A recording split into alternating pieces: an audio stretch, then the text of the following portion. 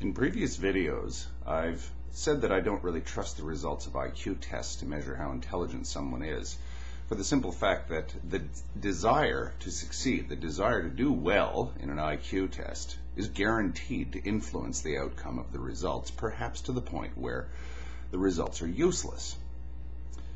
Anyone familiar with Chinese history will tell you that the Chinese have a long tradition of examination.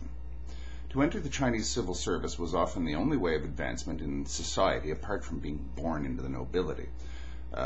Families would put themselves decades into debt and put near superhuman pressure on their sons to succeed at the Mandarin Imperial Civil Service exams to get into the Chinese civil service.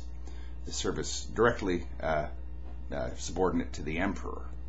It's like the modern civil service today in most countries. There was only one way in, exams, and you got one shot at it in your entire life. You succeeded, you were on the gravy train for life, and so was your family.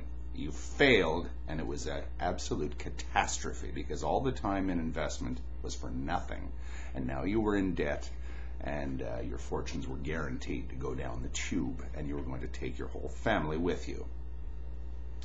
Today, the Koreans and Japanese have something called exam hell, where young students, high school, university, and sometimes elementary school students, are put through a psychotically grueling series of examinations to get them into higher schools, which again will guarantee a spot on the gravy train.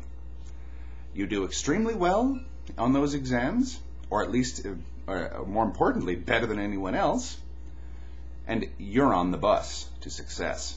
You fail, well, you're stuck with a room with a view for the rest of your career, i.e., a kind of job where you might as well just stare out the window because that's how much satisfaction you'll ever get from it.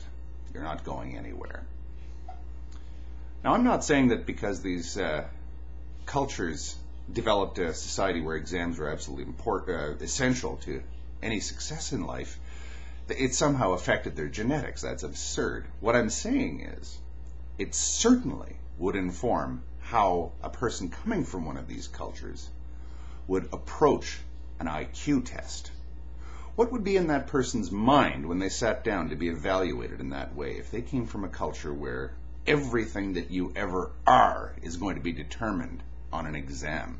Not every Chinese person or every Japanese or Korean or whatever was subjected to any of these tests, but they came from a culture where everyone was familiar with it.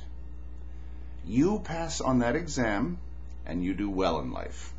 You fail, and suddenly you've hit the biggest brick wall there is in our society. The desire to do well on a test can alter the results far more than any actual proficiency in anything that is revealed by the test results. If you want to do something, if this seems extremely important to you, you'll do well at it. If it doesn't seem all that important to you, it'll be reflected in the results. Thank you.